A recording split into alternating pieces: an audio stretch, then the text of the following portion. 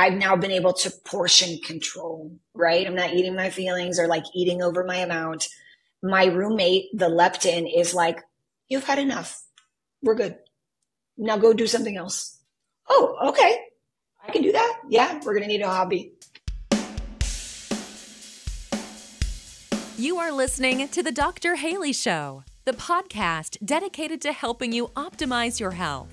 Each episode, there will be an interview or a message to help you discover better health.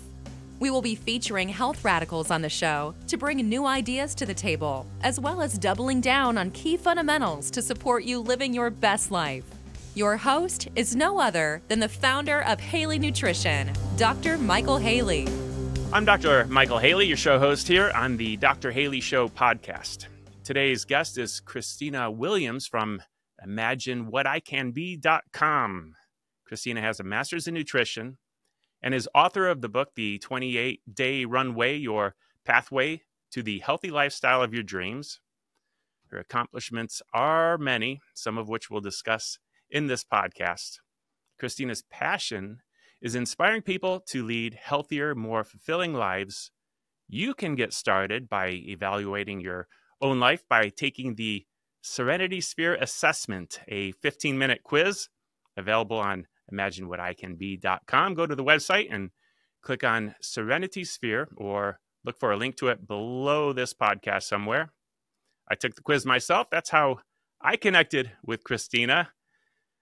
She's a health coach. Welcome, Christina. You know, they say if you do what you love, you'll never work a day in your life. Are you doing that? Every single day. And I feel so lucky that I'd say lovingly, I'm on my third life. And the first two were really learning things that maybe I didn't want to do. But I think the good part is taking the pieces that serve you and leaving the others. So yeah, I feel really blessed to not only have a great foundation for what I do, but I get up every single day and I can't wait to, words of affirmation is my love language. So literally I wake up every day and, we're just working through life's little challenges. And I get to have a front row seat to help people usually during one of the most challenging times of their lives, just become Luke Skywalker, like I'm little Yoda sitting here while I'm making lots of Lukes. I think that's pretty cool too. And, it's neat that you mentioned the love language, but there's 5 of them. Yes. What are they? Yeah. Words of affirmation, gifts, quality time, acts of service, and physical touch. Okay. Have you taken the quiz? I took your quiz. It was a few weeks ago, and I forget how I did. I think I think there was numerical values, which I don't think really mean anything on an assessment because, whether you score, 20 or 80, it's not about that. Right. It's where are you right now? What can you learn about you in this place and time? I don't remember how it may have related to love languages. I've never taken the time to figure out what my own are. Yeah. Or what gets me excited. But I guess probably everyone should. I think they should because what it does is it not only helps you to learn about yourself, you learn how to communicate with your partner and with your loved one around you on how we can be more efficient with our time and fill our cups up, right? And, we have our own little blueprint. It also is really valuable because you learn what not to do, which, is equally as powerful. So we can ask for what we need. Yeah. Yeah. And I'm a physician, so we use assessments for what level is your pain? So we can figure out, are we making progress as you're going through a care program? Or what level is your ability? Can you get dressed? Can you lift 10 pounds? Can you lift 20 pounds? Can you go through the usual activities of daily living? And it's just a measurement. This is where you are now. And this is where we want to get. And along the way, we'll repeat the same tests and make sure there's improvement happening. I mean, we have a saying, right? If you can't measure it, you can't track it. And if you can't track it, then how do we know where we're at in any one So assessments are very good for those that can find the courage to take the time to dig deep and really answer the questions, right? Because we can all pretend to be Mother Teresa. And I think that's what we talked about earlier, is what's our headspace when we sit down and we try to discover areas of around our life, right? And so that's also very important. Yeah, I agree. So you have had some interesting experiences in your life that I want to talk about.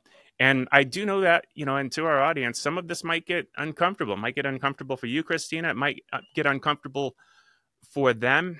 And I think in your situation, you come from a very unique position because not only, there's some trauma growing up, and then, well, as a competitive bodybuilder, you have to live at such a ridiculous level. It goes beyond. See, I teach people, shoot for excellence. You can't be perfect. Right. But in bodybuilding, you almost have to go for perfection. You know what? You almost can't settle for excellence because everyone in the field is already there. Yeah, we're 1%. Yeah, it's and of course I can only speak to my own experience with bodybuilding, and it's a lot of experience. I started competing back in 2010, kind of graduating myself from being a competitive triathlete. I tell people I should have just gotten a divorce like normal people, but running seemed to kind of either running physically or running mentally, which then segued into bodybuilding. But, as a professional, something that happens in our minds, because you described something that can really become a mental health issue. We're not competing for this level of perfection because perfection exists already in our own minds, in our own state, or it doesn't exist. I think what I was searching for, and the reason why I really love bodybuilding, is it gave me a catalyst to grow. And in most of my years competing, I'm driving to the gym to hurt myself. Like, who's doing that? But some might say it's a form of therapy. And the same way that we're digging out these emotional wounds inside, I personally was able to find a zone where, who gets trophies in their 30s? I didn't grow up with a childhood where, I was playing baseball or I could become anything. I was surviving. I got shingles at 15, which I still have the scars from. And so it was like, okay, what's a positive way that I can work to kind of heal? And that's actually what muscles are doing. We're ripping them and then we're letting them heal, and then we rip them again, and then they just get bigger and they get stronger. And if you can control damage over time. Yeah, it is. I call it collateral beauty. And so as a professional, we really do, we're not looking at the outside. Like, I don't need a hug thinking that my rear delts are not big enough, but what it is it really just, it's a means to work towards something. It's actually not personal. And I even loved what I hated about it. And I was able to do it in a healthy way through good mindset and through really good coaching. Yeah. That's where I find most people are not, we got to deal with the stuff inside, right? We can't find a coping mechanism. And that's really what the Serenity Sphere assessment is about. Where am I hiding? Because over exercising is a form of coping to not deal with some of the other traumas going on, the same way that stress eating is a form of coping.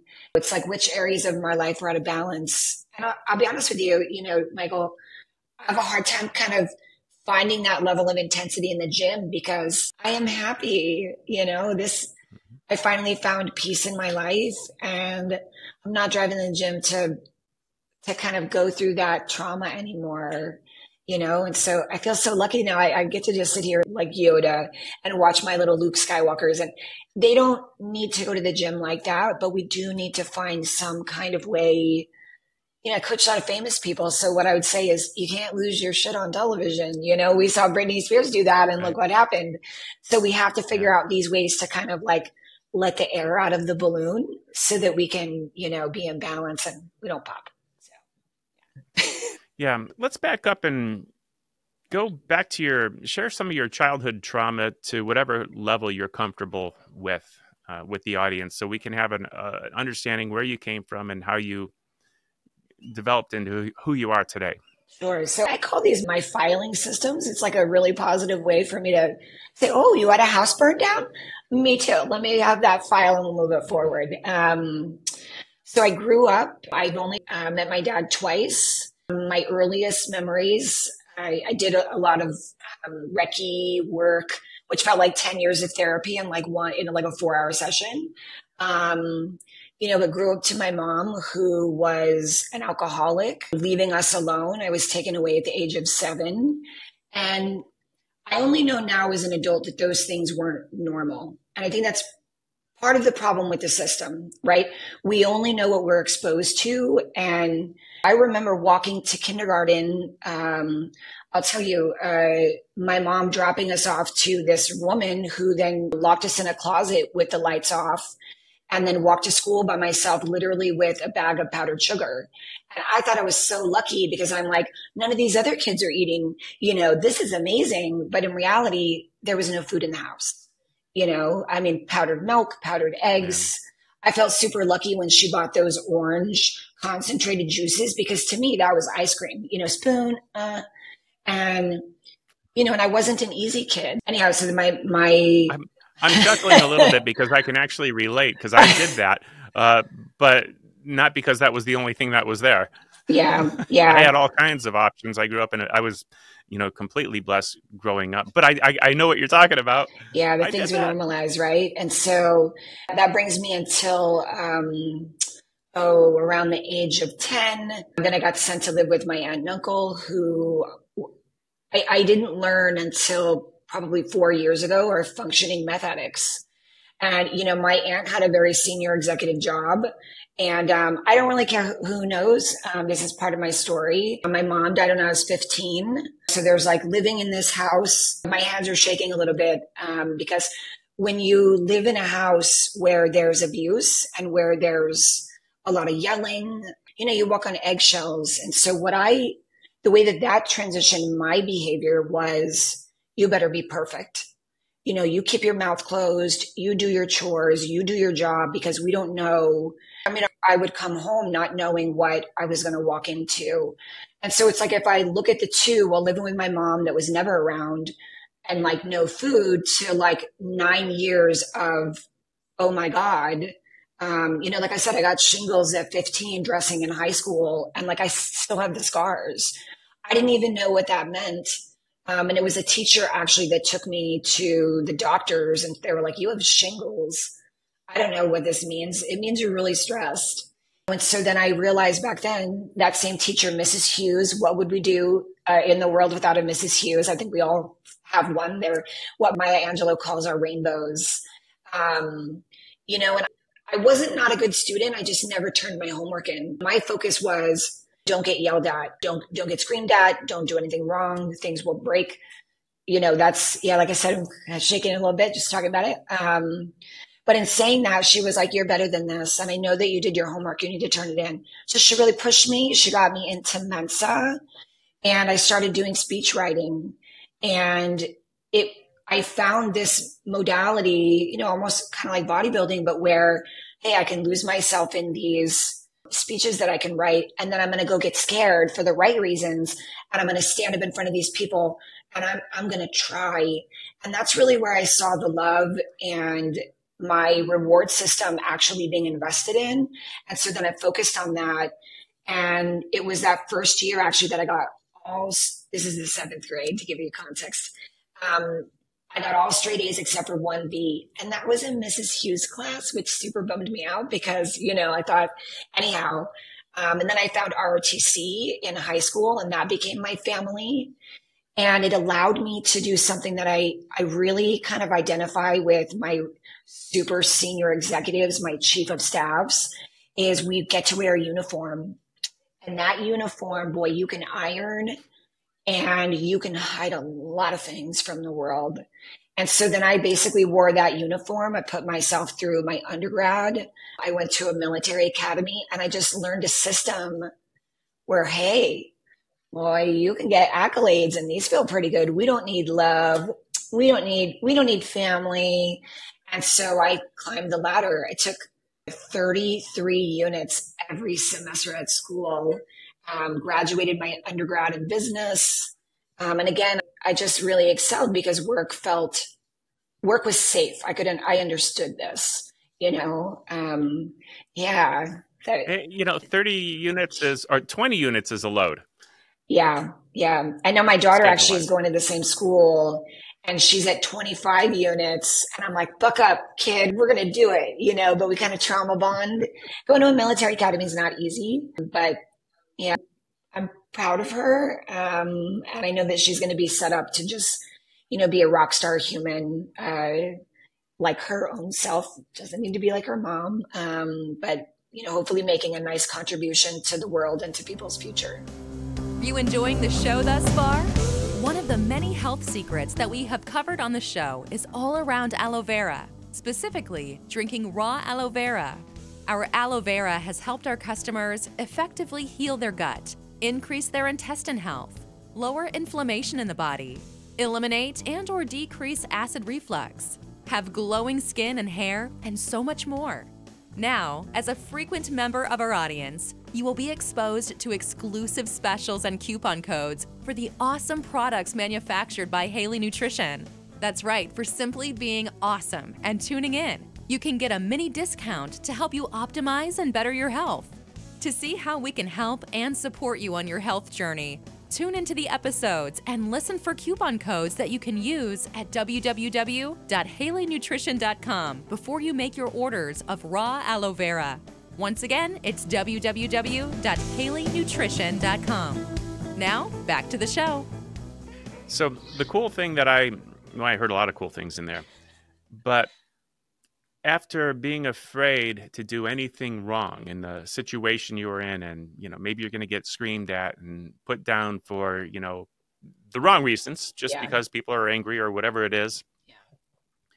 And now you're putting yourself in a situation where you're going to be in front of people, which is totally facing your fears because you're going to give this speech that you wrote and face the fear of doing something wrong in front of everybody. Yeah. Wow. But it was on my terms, and that was the difference. If I could put myself in control and learn how to manage these emotions and translate it into a positive channel, because I'm not a victim.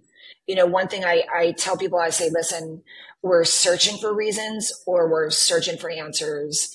And it really is a choice. And it's something that I kind of get flack from my friends because I need to be a little bit more, I'll say moldable. But we had the same books in school. And I know the environment that I was going home. And I have every reason to not be successful.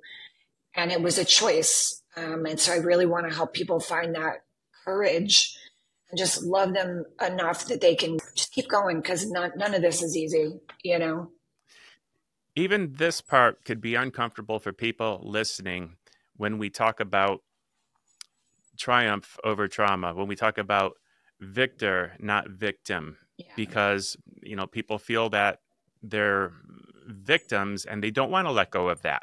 No, don't you understand? How do you get over the hump from victim to victor? It's really interesting because I'd say for women, sometimes it's hormonal. We have to kind of look at these areas.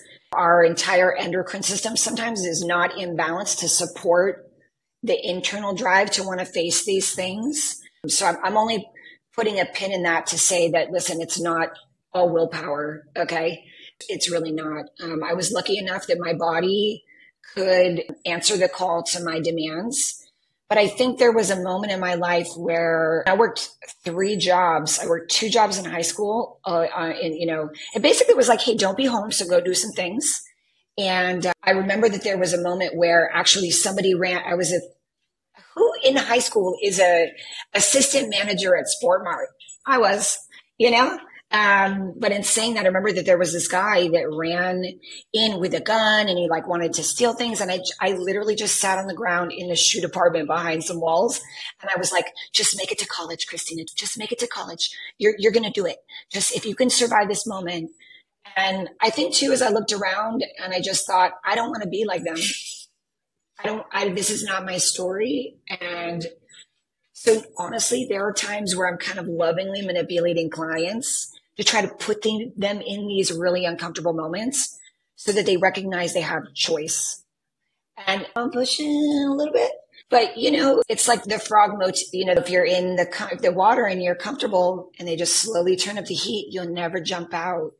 I was really, really lucky for things to be really, really bad, because if they were halfway mediocre, we wouldn't be on this call. You know what I mean? And I live in San Francisco, where there's a lot of people that are very comfortable. They were born of money and means, and their mental health is, in rapid decline because honestly, they're bored. I was being chased by lions growing up. I had to learn how to run. Right. So sometimes when you're not chased by lions, one of the most difficult things is go get uncomfortable. I like the struggle. I like being uncomfortable. The uncomfortable is my comfort zone. Yeah. I like it there, because there's more to learn. If people are going to get upset at the way my business handled something or the people that work for me or myself. Yeah. Okay. Well, now by you telling me that, it's not going to make me uncomfortable. It's going to make me recognize that there's room for improvement. Yeah. And that just helps me get to the next level of excellence. So, Michael, let me ask you a question, because it's probably easier for those of us that are comfortable in the uncomfortable. But something that I realize and I find we share is that we misconstrue relaxation with boredom, with confusion of, am I bored? Am I lazy? Or am I relaxed? Right? Because we can't operate at 100 miles an hour all the time with all of the things. And I bring it up because, as overachievers, sometimes that is the unknown. Sometimes the comfortable was great, but now just sit. What do I do?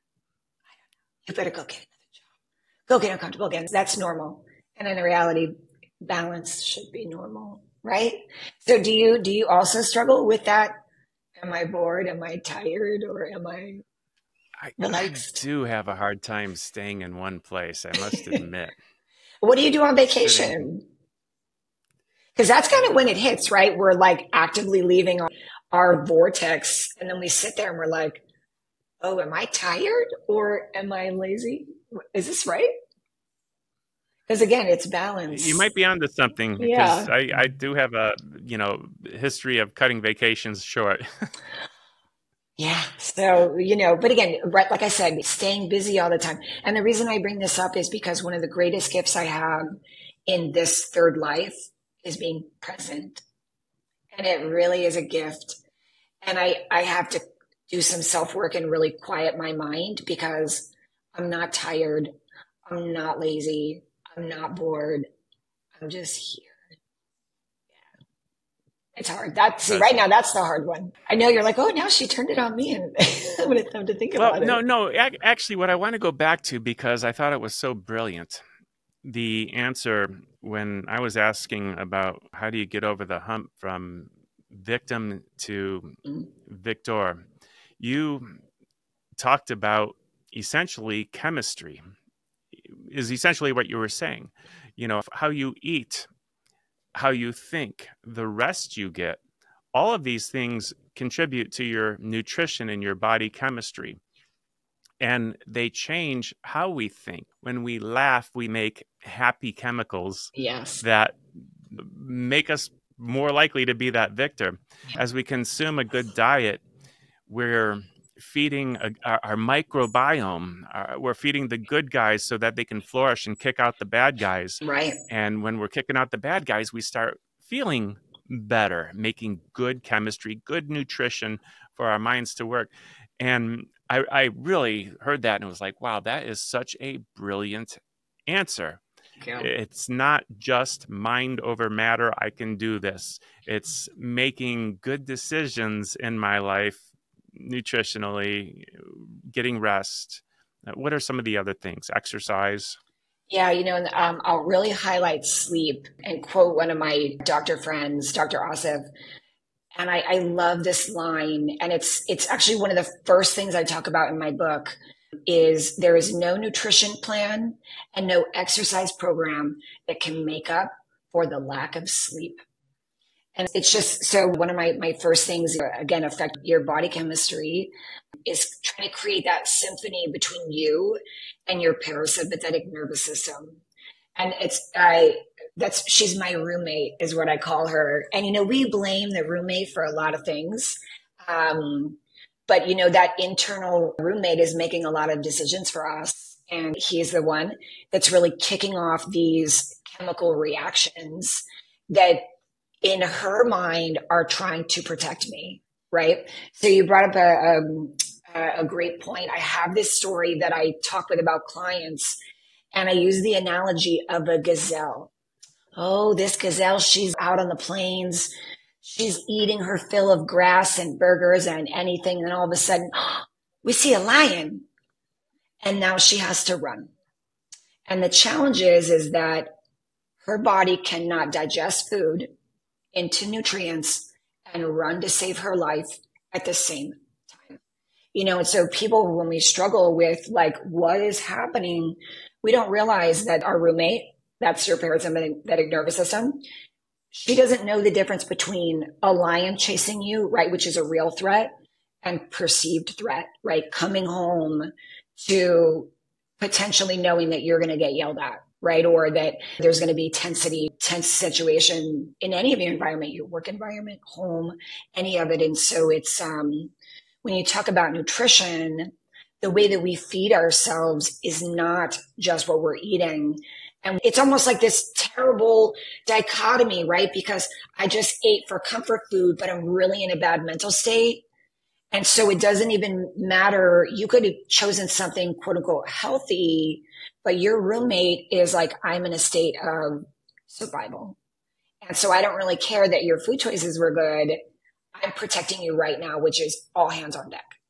And so what are some of the things? I'd say sleep is first. And then the second is just trying to check in with yourself, right? That, okay, is my roommate happy right now? What's she telling me? And then I always usually tell people, let's drink ourselves skinny. The US average of water is 17 ounces for kids and 23 for adults.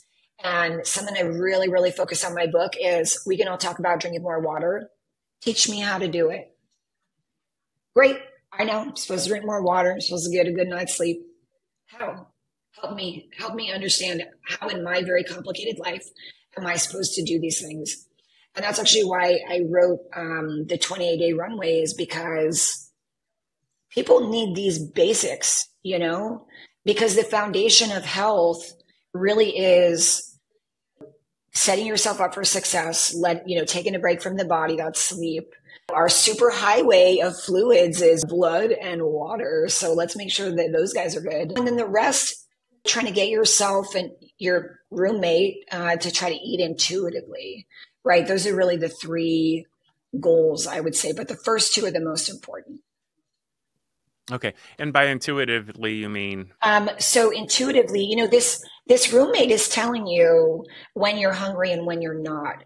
The challenge is that we have our leptin and ghrelin, these two chemicals our brain is making, right? So ghrelin is our reward system. And then leptin is our hunger, right? Our raising of our hand of our hunger. And the challenge of what we don't realize is that we think we know when we're hungry, but the problem is that our reward system can really suppress the hand raising of the, hey, we're really hungry. And so it's getting yourself to a place where I understand what my roommate is telling me and I can take care of her by answering that call. And so it's like, if you get a good night's sleep, you're not irritable, so you're not tired. And then when I'm well hydrated, I'm not confusing hunger with dehydration.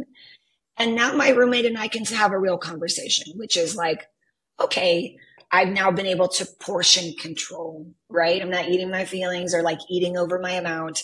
My roommate, the leptin, is like, you've had enough. We're good. Now go do something else. Oh, okay. I can do that. Yeah, we're going to need a hobby. Yeah. A fun twist on the getting rest. I think this is neat, especially for bodybuilding. In the gym, you already alluded to the fact that that's where you're actually doing the breaking down. You're not making gains in the gym. You're making the gains when you're sleeping and things are repairing. Exactly. And if you don't give yourself a chance to do that, it's not going to happen the right way. I tell people all the time, more is not more. And then I'm going to give you a little science tool. Every single client that I have, they wear a heart rate monitor. And I look at every graph every day so that I can make sure that their roommate, right? The roommate is really important because she's making decisions that you aren't even aware of. But in saying that is that understanding what I really wanted to ask my body, but then what did I really do to her? Right. And so when you take running, for example, the brain takes several steps to break down fat as a fuel source, both stored fat and consumed fat. Well, as soon as you go to get on the freeway, right, the car is going too fast. It no longer has time to do that conversion. And so then what happens is that for my non-eaters, you didn't have any glycogen stores in those muscles. And you burn through them. And then the next most readily available fuel source is what? Protein. And that's sitting in our muscles, right? And so it's like we end up robbing from Peter to pay Paul, thinking that, we're really running away from our jobs, for example, right? Thinking that we're doing something that's good, but we really need this heart rate monitor to really I love data. Because they're facts. I live in the fact with hugs. I'm facting and hugging all day long. But when you learn the facts about your body and what did I think I asked my body to do, but what did I really ask her to do, is where the sweet spot comes from creating balance, if that makes sense. So for all the listeners, please get a heart rate monitor. I'm happy to share like a video that talks about how do I take control where I'm getting fuel? But it really is the missing link to people's health when they're looking at a health journey. Heart rate monitor, what am I doing? And that could be a smartwatch, I believe, right? Yeah. Doesn't that do it for you and you're connected to an app of some kind? Yeah, my favorite actually is the Apple Watch, and I use an app called Heart Graph.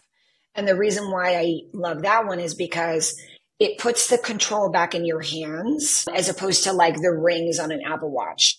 If you ran for an hour and you were in that yellow, orange, and red zone, you literally just burned through muscle mass, you're storing body fat. Like you never see bodybuilders running on a treadmill. Like maybe we figured some things out, but that's one of the keys, right? Is that I know exactly where my body is looking for fuel and I'm in control. So yeah, an Apple Watch is my favorite. If you have a Garmin, you can look at the zones. And it's not that you can't get up there. We can't stay up there, not unless you're an elite athlete and your nutrition is on point with a specialist, because you need to eat according to what you're asking of your body. Yeah. Especially as we age, our metabolic health, that's really what we're speaking to. It's like the super armor. And if we don't start taking care of it, with our lifestyle choices, exercising is one of them, it's really going to start to decline, especially as our testosterone is declining as we age, which is a really important hormone to protect us, both in men and women. Sure. I'm Dr. Haley, interrupting this podcast to share this month's special at haleynutrition.com. Use the coupon code S2024. That's S2024. for $25 off your purchase of $200 or more now through the end of September 2024. If you haven't tried the Aya Greens vegetable and fruit powder yet, you're missing out. Each scoop of powder has the antioxidant equivalent of more than 10 servings of fruits and vegetables. You're going to love them. They taste great. You're going to feel great. You're going to be full of energy. Head over to HaleyNutrition.com and add a canister of greens to your cart today. Now back to the Dr. Haley Show podcast. You talked about being in the present, but you also talked about your roommate. Is your roommate still there when you're in the present, or is she on vacation? So there's a great book called Untethered Soul, and it really speaks to the roommate philosophy. And so to answer that question, when I'm in the present, my roommate is there, but she's quiet. And that's because me, the Christina that gets to make the decisions, I've told her, I hear you, not right now. We're going to be here. Yeah, so it's a choice. Okay, that's nice. The typical... I try. We use a philosophy called crowding out, which means, we're just going to spend more time with the things that we love or that were serving us and a little less time with the things that are not. So maybe part of my behaving myself is that I don't really want to listen to my roommate today. She's just going to complain about stuff. So I'm going to do my job to keep her at bay. Oh, boy. Take your pick on this one. What's your typical client, or who is your ideal client? Well, my ideal client is any ambitious human being who wants to be their best, feel their best. I think ambition really is my key, because if you have the heart and the drive, I can change anything but your height, literally, I even learned how to DJ because really it scared me, but I live the things that I preach about. And so ambition, once we clear the cobwebs out, food is easy, lifestyle stuff, that stuff for me is pretty easy. It's like, I want people who dream, you know what I mean? And you don't even need to be really an optimist, but just that you're like, you know what? I want more. And I'm going to show up for myself, because a lot of people don't show up. And sometimes showing up is like half the battle. Yeah. For sure. For sure. Wow. When it comes to life coach, health coach, how many people need one? Everyone. Who needs one? Everyone needs one. I think that if you had asked me this question 8 years ago, I would say maybe if my mom met someone like me and could support her through her own challenges that happened in her life from sexual abuse, which then translated into alcohol abuse and then other life story. And she's not a bad person. I just think that we're only now in an age where mental health is being discussed. And back in the day, you have to think they were coming from a time of war. Back in the 40s, their mom's mom. And those are challenges that, listen, we can rename schools all we like. Those things happened and they affect people, and they didn't talk about them. Sometimes I think now we might talk about them too much. We got to start doing and not just talking. But I realized that maybe if my mom met someone like me, that maybe my life would have started out a little differently. I'm not happy, but I am, I'm happy that I lived uncomfortably, because T.D. Jakes, who's one of my favorite pastors, philosophers, he says, pursue a life that's easy and life will be hard. Pursue a life that's hard and life will be easy. And so I feel lucky in that. I think if everybody had someone that didn't have a personal bias, but was really just out for their own positive development, it's like, don't unpack your crazy on your partner, but you have someone that you can talk through and work through life's. I think we expected our parents to do these things. They're not trained. That's a lot of pressure to put on a parent, myself being one. But yeah, I think we hoped our parents would be this great sounding board of advice and wisdom. And unfortunately, there's a serious lack. And I would say people can get support when they need it. Sometimes problems just don't fix themselves, Yeah. Do you have a favorite client story? Maybe someone that was on the path that your mother was on, where you were able to help them? Addiction is really something that I have to be very, very careful with. Early on in my career, And this is why I have a very rigorous vetting process.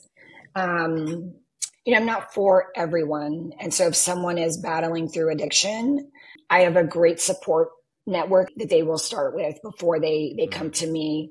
So in saying that, really because they're layers of an onion, and you need a specialist. You need someone that's really very well versed, and that's from food addiction could kill them. Yeah. And so it would be remiss of me to take someone's money and coach them when they're on another degree where they need support. And I would rob them of time. But I can definitely share one where it didn't happen. And it's actually one of the first stories I talk about in my book. It was a client, and she was very quiet. Normally people are unpacking all of their things together, because life coaching feels very much like therapy. We have a very close kinship, if you will.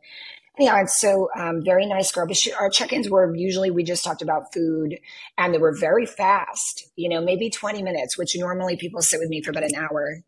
And she came, and I answered the door, and she had been crying. And, normally she was very stoic. She wore her uniform very well. I welcomed her in, and I said, "Are you sure you want to do your check-in today? It looks like you're upset." And she sat there and she said, "Can we just talk?" Of course. And again, this wasn't my normal experience with her. And so then she proceeded to tell me that she went to her family's for Thanksgiving, and she loves her mom and dad. She loves her mom and dad. She loves her brother. She loves her sister.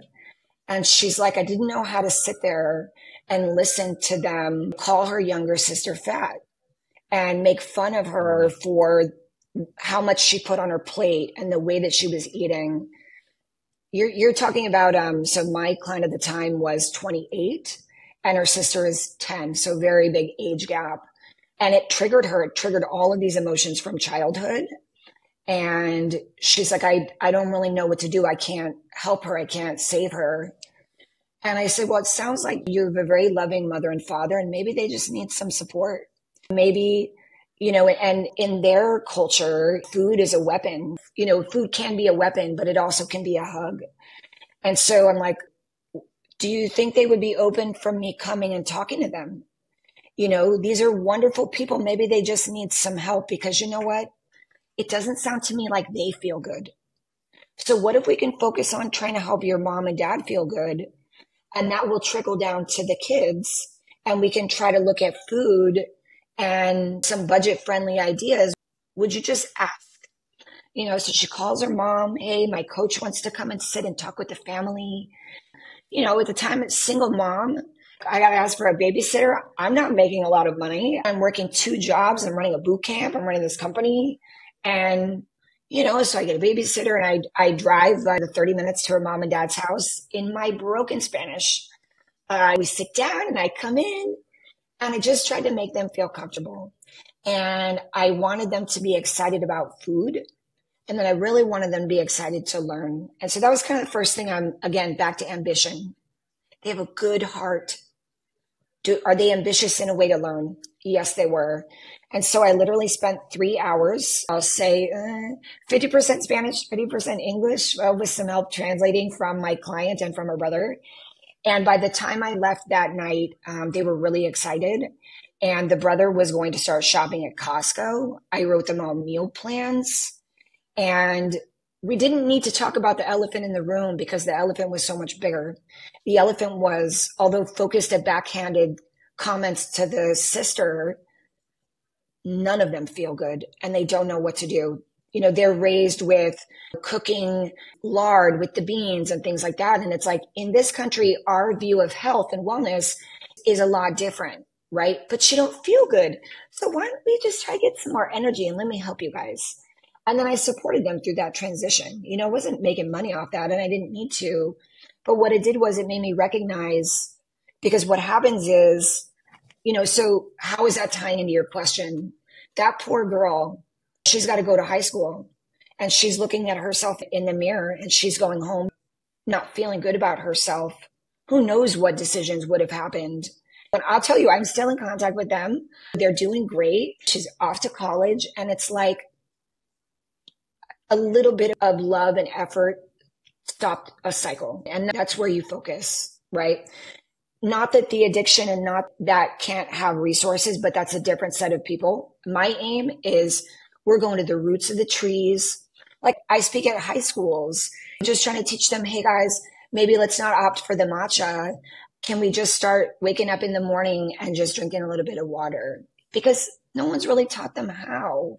And so my focus personally is at catching them before, so we can make the longer lasting impact. So we don't go to addiction. We have these tools, because addiction is just a form of self-soothing, right? And it could be porn addiction. It could be drugs. It could be alcohol. It could be anything, right? It's a distraction from not dealing with really what the root of the problem is. And so, the other thing it really helped me realize was I come in and I might coach the mom, or I might coach the dad.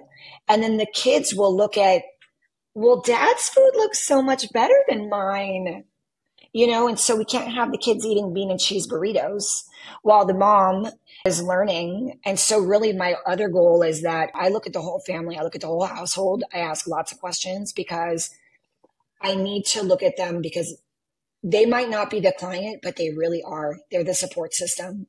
And if this support system doesn't feel good, it really doesn't matter to me that the mom lost 20 pounds. Yeah. Yeah.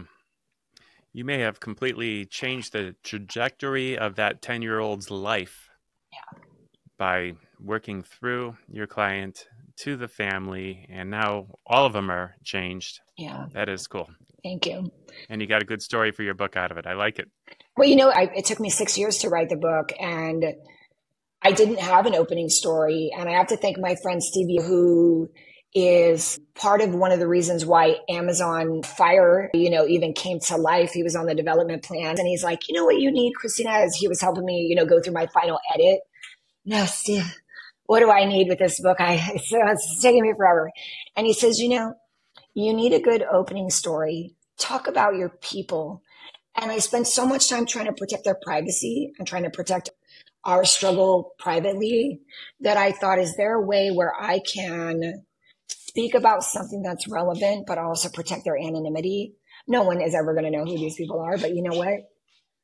They're probably a lot of our listeners, because this story is happening every single day, and we have to learn how to be part of a solution and not part of a problem. Yeah. I agree. Is imaginewhaticanbe.com the best place for them to go to find out more and maybe take the assessment as I did? Yes, please. That's one of the best ways we can start, because this process should be about them. It's not about me. I'm just the vehicle. But if they want to learn about themselves and, I want to see the world heal and feel better. Great. Is there anything you wish I had asked?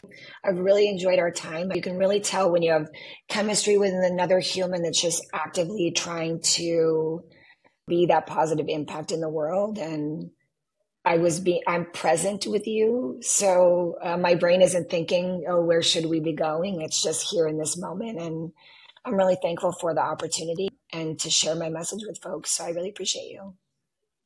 I think we both have the same joy in what we do, because we do get to help people. For me, a lot of the people that follow me and are learning from people like you that are on this show are going through health challenges. Yeah. Many have already overcome their health challenges, and significant health challenges, where they do have to operate at near perfection. There is no other choice. And it's a crash course, where they need to learn fast, and getting your expertise and understanding, it just adds to it. So I do want to thank you for being on the show. People go to the website, take the assessment. If nothing else, it gives you something to think about and chew on, and eat good and get a good night sleep tonight. Yes. Good rest. Yes. Thank you so much, Christina. Thank you so much, Michael. I appreciate you. I hope you enjoyed that episode today on The Dr. Haley Show. Make sure to hit subscribe on whichever platform you are listening to this. If this episode made you think of someone, go ahead, take a screenshot, and share this exact episode with them. You can catch the show notes for this episode on www.drhaley.com. If you want to geek out with Dr. Michael Haley on other radical health topics, be sure to check out his YouTube channel, where he posts exclusive video content. All the details are at www.drhaley.com, and we can't wait to hang out with you on the next episode.